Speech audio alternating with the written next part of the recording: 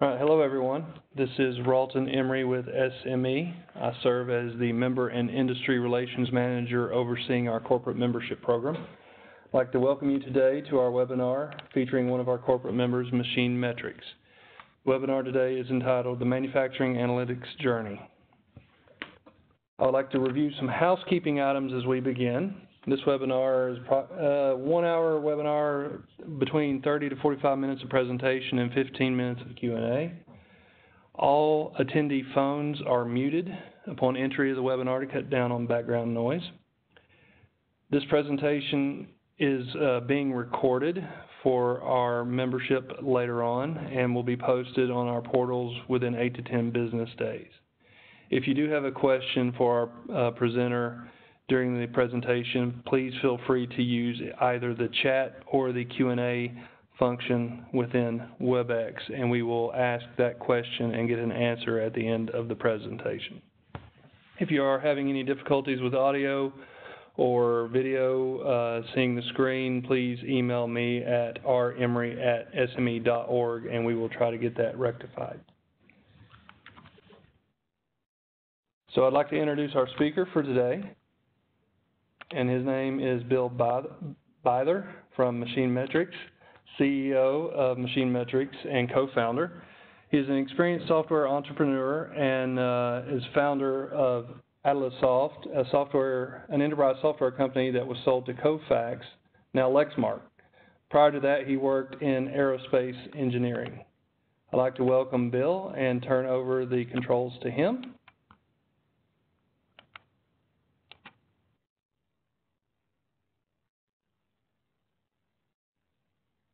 Share my screen so you can see my screen. I don't think Ralton. Oh, there we go. Just give me just a moment.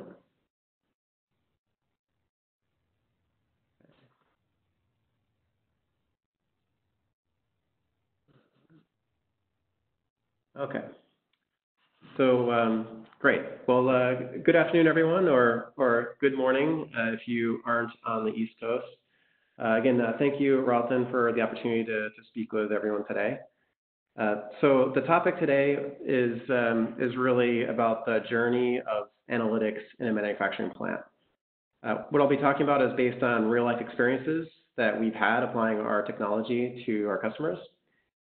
Before we do that, though, I just wanted to give just a brief introduction of MachineMetrics. So MachineMetrics is the machine data component of the digital factory. We're an industrial IoT platform that's designed specifically for discrete manufacturing. So we developed a unique solution for manufacturers that really combines the extensibility of an IoT platform with the out-of-the-box capabilities of a packaged SaaS application. And with that, we can provide immediate and continuous value to our customers, manufacturers. So we're not your typical Silicon Valley type of startup. Really, we've combined world-class talent from both manufacturing and software to build a company that's focused on solving real manufacturing problems. We've been recognized by Forbes and for the past 2 years, the name Smart Manufacturing Product of the Year. And we are a Massachusetts-based company with employees based throughout the country.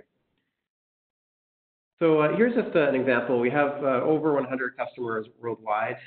They're really using our platform to measure and analyze the performance of many thousands of machines across their global factories. Our solutions are really providing these companies the necessary real-time data they need to optimize their machine performance and productivity. And with that, they can increase their capacity utilization and ultimately just be more competitive and win more business. So despite manufacturing being the largest industry in the country, we see that it produces the most amount of raw data, but has the least digitization of any other industry. So really what we see today is the internet moment for manufacturers, just like it was for the internet over 20 years ago. And what I want to show you here is just what a typical machine shop looks like before it's been digitized, and really before our machine data has been captured. You can see that there's sophisticated equipment. You have CNC machines, you have CMM systems, but the information from these machines that really exist on those machines is not being captured or aggregated in any way. Now, in this case, from one of our customers, they were having a problem where at the end of every day, they would see a shortage of parts by around 20%. And it was really difficult to identify, why that was happening. So it wasn't until they started capturing data that they could really figure out that problem and resolve it. And that's, I'll get to that in a moment. So really, MachineMetrics was starting to solve a very big problem. This number here is actual machine utilization data from our customers last year. And it really demonstrates the opportunity for improvement in our industry. And this, I guess, lack of data really, I think, is driving this low machine utilization. And again, this really, this is what we're focused on. We built our platform to improve utilization of equipment on the factory floor amongst our customers. And really, I'll be giving you some of the steps to help really bring you there. So the first step in really analytics journey is about the connectivity. It's really about capturing the data from your assets, from your equipment. And it's been really difficult in our space, really. The machine data in particular comes in many different ages, different types of machines, makes and models, different controls. And Cisco actually reports that 76% of industrial IoT projects fail. And we see that you could, really right from the start. The problem is just capturing data from these machines is time-consuming, difficult, and prone to errors. So MachineMetrics has developed a connectivity solution that easily connects to virtually any machine, really whether it's new or old. And but the second step, it doesn't just end there. The data that's collected needs to be transformed into a common data structure.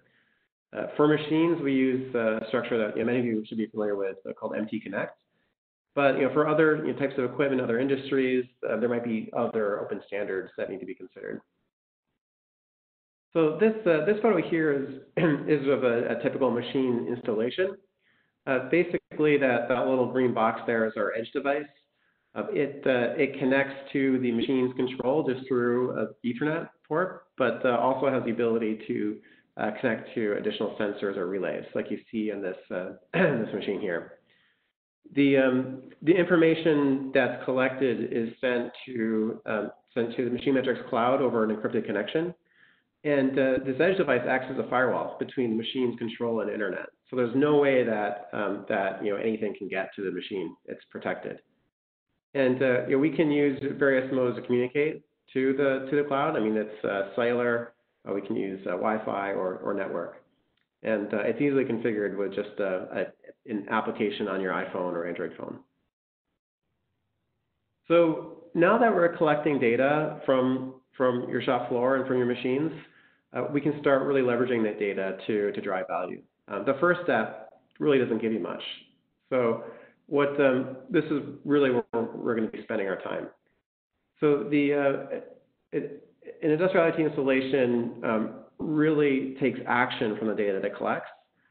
And every industry has its own sort of unique processes and capabilities. But we'd like to start with descriptive analytics, which is really about understanding what's happening now and what's happened in the past. And then the next step is diagnostic analytics. This is really going deep into the data, understanding why problems are occurring. And then there's predictive analytics, which is understanding what's likely to happen based on patterns in the data. And then, I guess, the holy grail of prescriptive analytics, which is really recommendations to prevent those problems from occurring in the first place. And typically, these steps occur sequentially. So we start with descriptive analytics. And descriptive analytics is really the matter of displaying the right data to the right people so fast decisions can be made. And this increases transparency across the entire organization. So most tools or many tools that have data offer some level of descriptive analytics, displaying the data that's being collected. Then you have business intelligence tools or BI tools that have been developed to really combine many data sets to display data right up to the executive level. So, here's some examples of how MachineMetrics really offers descriptive analytics, and with some of their out-of-the-box reports. And what we found is that both manufacturers, both large and small, really have limited visibility into their production. Just displaying this data in real time can empower workers to meet their goals, and really requiring limited oversight. And it's much easier to change a shop culture from being just reactive and finger pointing to being more data driven and creative when you have this information in real time visible to everyone. And we found that as long as you tie this against your performance KPIs, that you can drive up performance by as much as 20%. And even for factories that have some visibility, that might be delayed a few hours. Just moving this to real-time data can be very measurable. We see large automotive plants that have some real-time visibility, but not visibility over the entire shift.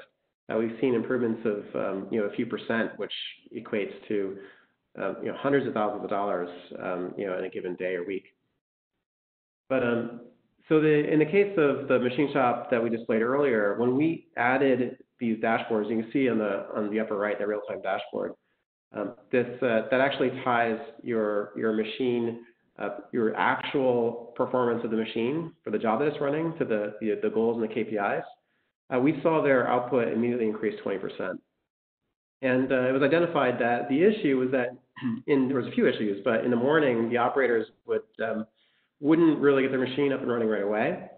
And it took a while for them to run at full output. I mean, simple things like grabbing a cup of coffee and cleaning their work area before starting the machine. So just a simple change really changed the impact, or had a big impact on the performance. And there's many other use cases that all add up to that 20% improvement. And so the next step besides just displaying the data, it goes a long way, but it becomes, well, if you continue to look at those dashboards, you might miss something. And having notifications that are sent out when, like for example, if the machine is down, or if it's alarmed out, having notification that's sent right to your phone or to wherever you might be at the given time really helps change behavior and allows factory workers to respond even faster to problems. I mean, the reason why they're important is when you have a new dashboard that's off the shop floor, everybody's looking at it, but it can be a novelty that wears off. So having those notifications can be really important, but it's also important that those notifications aren't too intrusive. So you have to be considerate as to who receives notifications and how often, so that they're always actionable.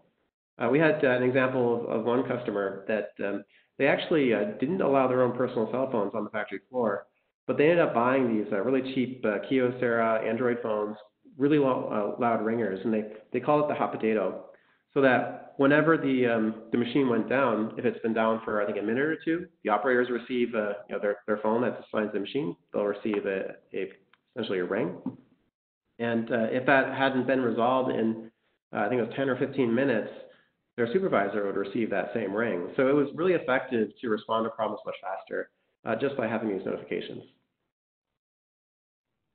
So the other descriptive analytics doesn't really end at dashboards and notifications.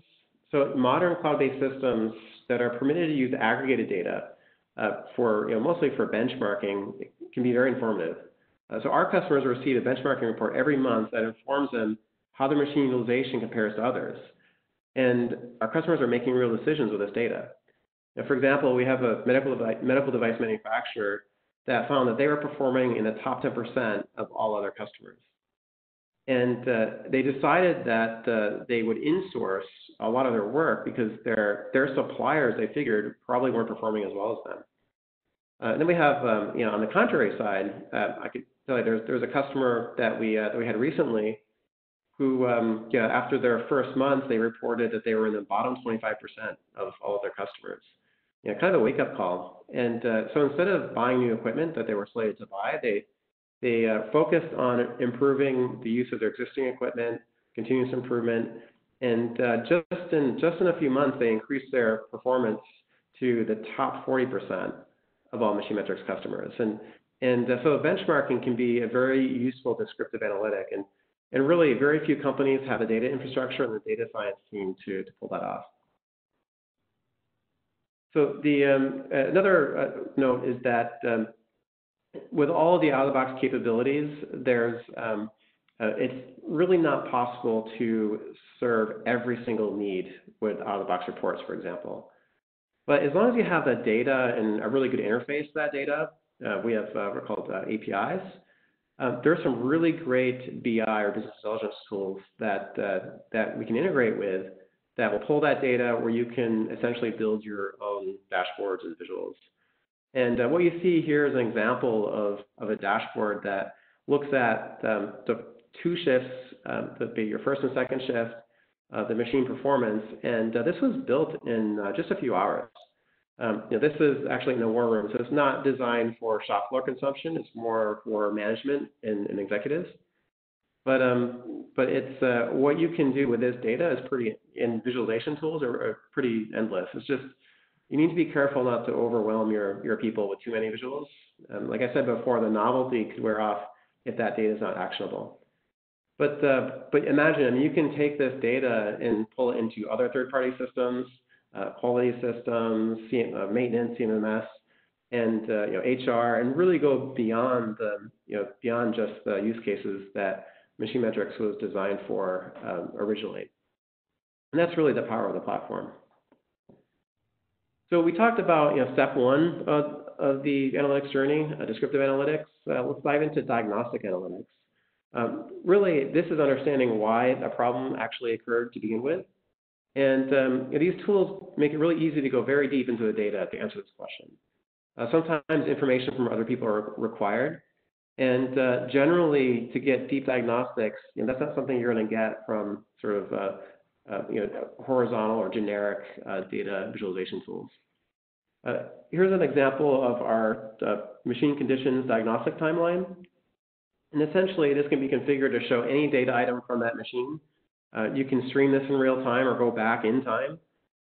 This is a case where, I mean, it's difficult to see here, but there was a new machine that was purchased and it actually had crashed. And you can see that in the data with the alarms, and the green indicates at the top that the machine's in cycle and blue is idle. But the operator didn't know what happened, so he ended up calling the service provider who was able to remotely pull up the data and pretty quickly identify that there was a change to the program that caused the crash. Essentially, the program was edited, and instead of looping back to the main program, they looped to the subprogram, and that caused a decent amount of damage to the machine. So this is a simple programming mistake, but you can imagine that there's a lot of other issues that might be reoccurrences of problems, and you can go back and really inspect that data to find out what went wrong. Another example of diagnostic analytics is here. You don't always get all the information you need, in this case from the machine, so we can ask the operator to augment that machine data. For example, when the machine is idle and there's no alarm, we don't always know why that machine is down, so we can ask the operator, well, why is this machine down? And then by presenting the list of downtime reasons that incorporate the machine data with the operator data, we can really understand why. Why did these machines not perform to expectation? And this is delivered in a simple Pareto chart. So the next step really is around predictive analytics. And I found a lot of companies like to jump here immediately. The challenge here is that it takes a lot of time and effort to really gain value. And the amount of time can be considerably more than descriptive and diagnostic analytics. To give you some examples of some predictive analytics, so it could be not just around like machines, but for example, your process. So when is your part of your job going to finish? It's a prediction, right? You're basing it off of more than just the cycle time. You're basing it off of other factors that could happen. Lunches, breaks, preventive maintenance, all this data that's required to really be predictive. And really, this can lead into even bigger predictions, like am I going to miss my delivery date? And a confidence factor. I have an 80% chance of missing a delivery date, so we need to do something about it. And then when you tie this to actual like machines, I mean, we hear predicted maintenance as a common term. How long do I have before maintenance is required? the spindle drive is about to fail. We're seeing in the data that it looks like these are predictive indicators for failure. So the challenge here is that if especially in discrete manufacturing, in process manufacturing or in discrete manufacturing, it's isolated to a single system, like one motor, a pump, a compressor. There are some algorithms and tools that can detect this failure, based on relatively simple, what we call thresholding. And this is an example in our product where we set a threshold on an analog signal. In this case, I'll give you an example. This is an accelerometer that was installed on the bar feeder of a silicon lathe, and this was to detect bent bars. And so we installed that sensor, and the thing is we had to actually see a failure before we could set that threshold.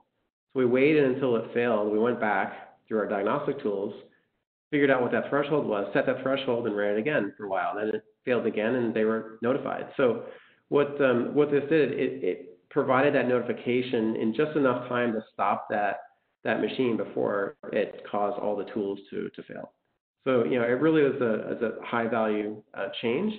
But the challenge with this, it's a pretty simple threshold, is that it has to be calibrated, and some things could change. Maybe it's a different tool or something else that could cause this issue. So really, a supervised machine learning algorithm could be developed that would not require the human to set that threshold. But the challenge with that is it requires a lot of data, and often we don't have that data to train an algorithm. So in this case, in order to really do a great job on building out that algorithm, we would need to hire a team of data scientists, an external sort of predictive analytics company to build an algorithm that's specific to this use case. And that's the challenge with these algorithms, that most of the time these use cases are very unique to you, the material that you're machining, the types of equipment that you have.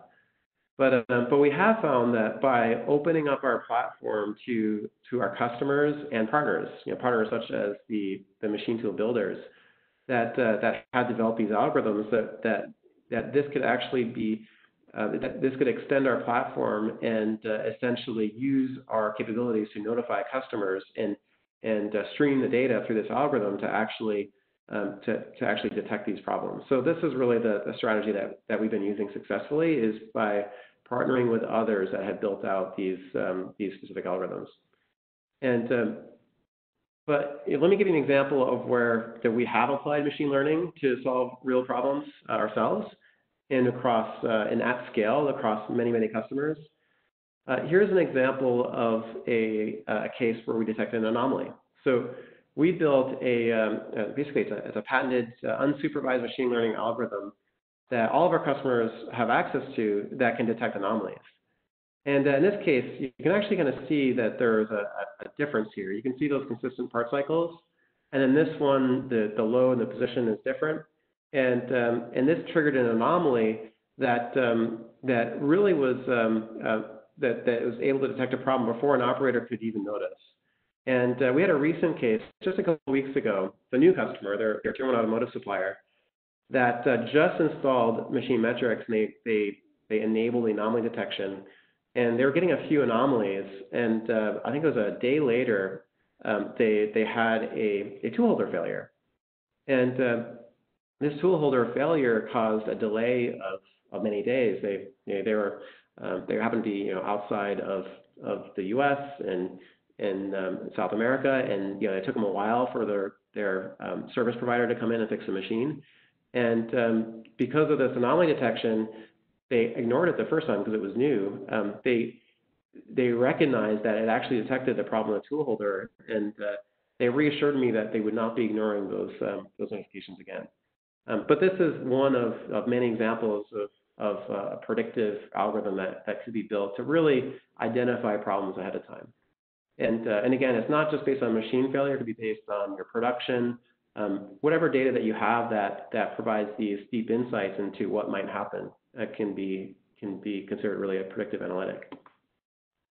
So prescriptive analytics really is the final step in our analytics journey. This is where the system becomes instructional. it is considered the holy grail of analytics. And the reason is because it doesn't just predict what's happening, it actually informs the user on the optimal steps to complete a task efficiently. So, but in order to really offer prescriptive analytics, we need to understand the what, the descriptive analytics, the why, diagnostic, and the when, predictive, to really define these instructions.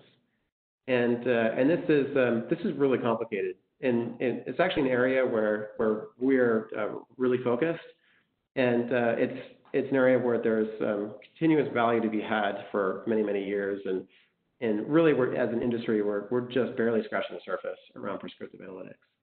Well, let me give you an example of what that might be. So, one example is just understanding, okay, based on all the events that are upcoming, what machine as an operator should I be near that'll need my attention next, and running the highest priority job. Another would be, and we've actually seen this in some of the very specific use cases, based on inspection data, when should I adjust the offsets and by how much? And we've seen this with some robotics automation and some technology that's built specifically around this. So, we are seeing some prescriptive analytics in this industry. And another would be, how do I perform, preventive maintenance, ahead of a spindle failure? And not only that, but here are the instructions on how to perform that maintenance. And some of these actually, I can show you how MachineMetrics is solving this. The other is, an overtravel alarm occurs. What do I need to do? So, here's just a quick example. Example of our preventive maintenance module, and this includes instructions. So, if the machine basically runs a certain amount of time, and based on the history, we can define how much usage that machine requires prior to failure. We can start to really identify how long until that machine requires maintenance. And then if we have other data that indicates like alarms or for example, if you really get sophisticated and install a current or vibration monitoring system that that's on a specific piece of equipment, like a bearing, like a ball bearing, that can be used to indicate that maintenance is due, either through our system here, or that can be sent to a third-party maintenance system. So here's an example of our, I guess we'll call this, it's a feature that's coming soon. So those on the phone who are customers, please stay tuned for this. Essentially, we have an operator touchscreen that's on thousands of machines. So we're extending the usage of these touchscreens to include instructions. So, for example, if that maintenance is due, we show that instruction in the UI, but having that right in front of the operator at the time that service is required is very valuable. And here's a case where a machine is in an alarm, and that alarm requires some steps to be taken to clear up that alarm. In this case, there's a clutch problem. And we can see that by having those instructions right there, in front of the operator can really be a game changer.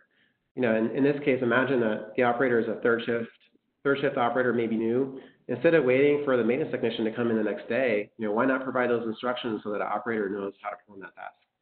And you don't necessarily need to have a system to display this. It makes it much more effective.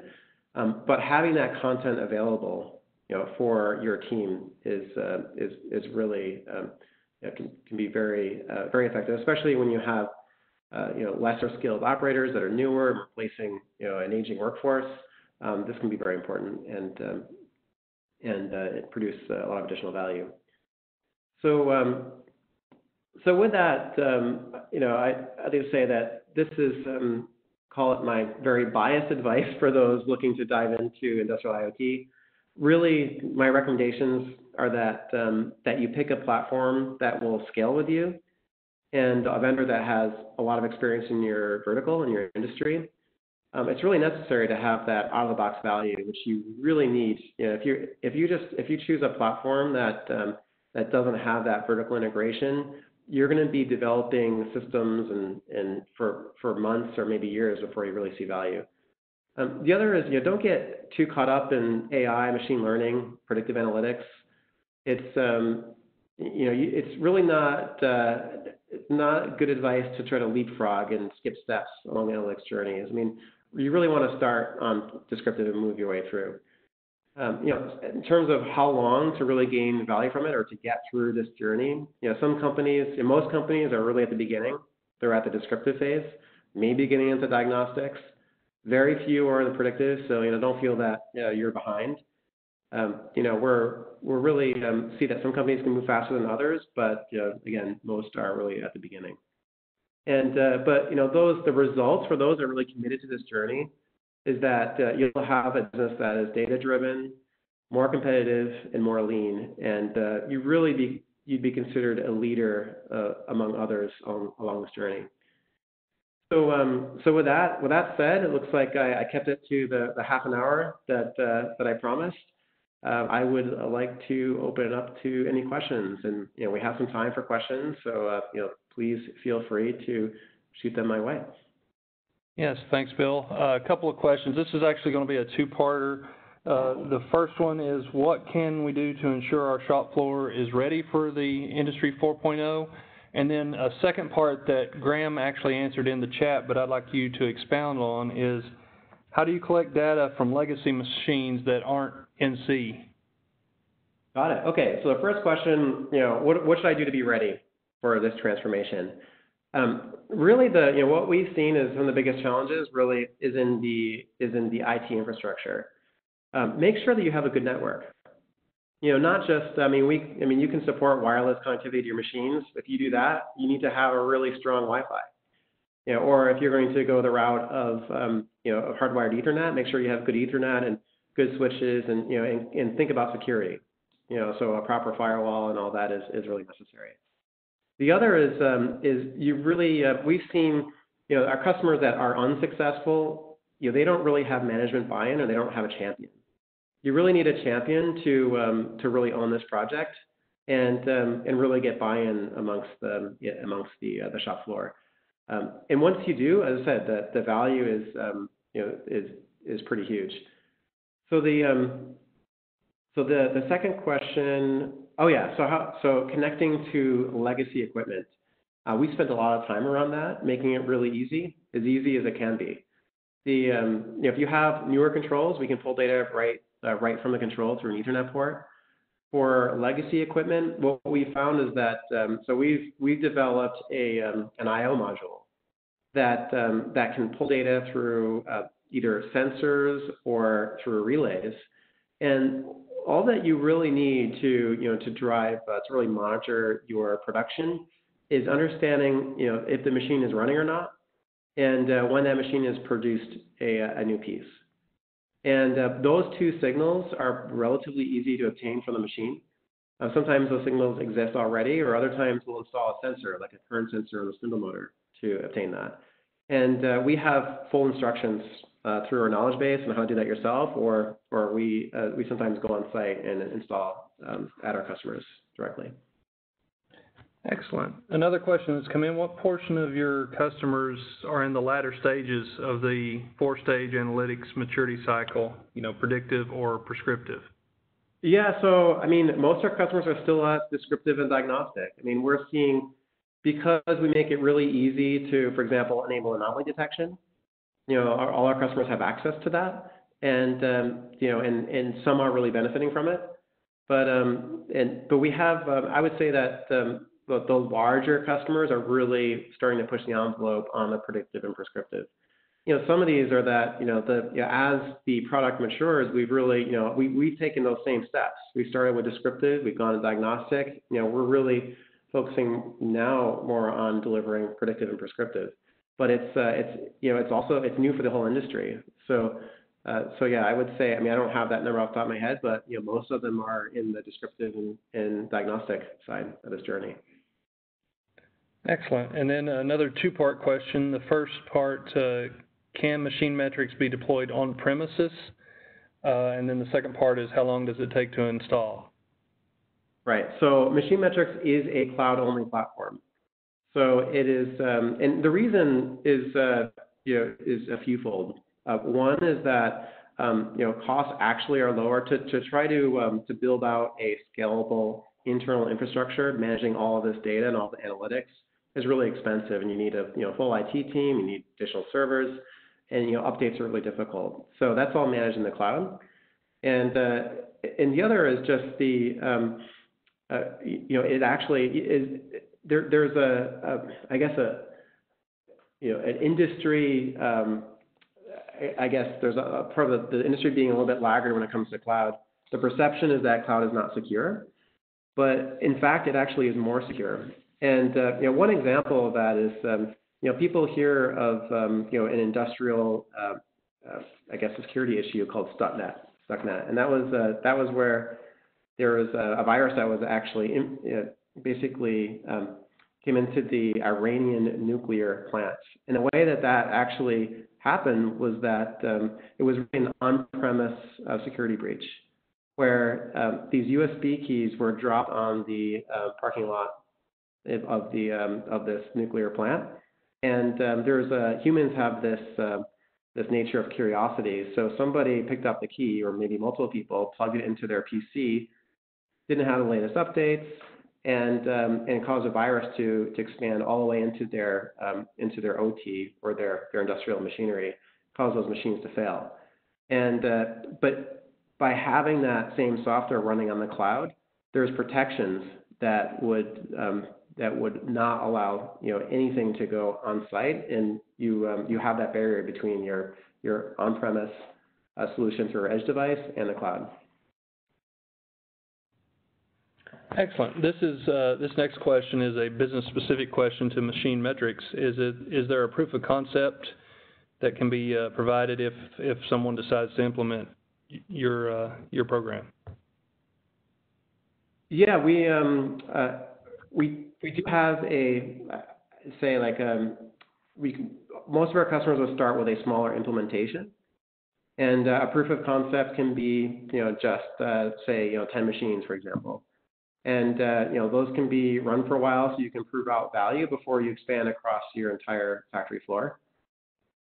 So that's most of our customers will start out in the proof of concept phase before they expand throughout their entire factory. Excellent. Well, thank you, Bill, for the presentation. It was excellent today. Again, thanks everyone for joining. If you have further questions, you can see Bill's information there. I'm sure that he would be glad to take them. This recording, again, will be available on SME Connect in 8 to 10 business days, and we would like to thank everyone for attending and look forward to more webinars coming up from SME membership in the future. Thank you, and this concludes today's webinar.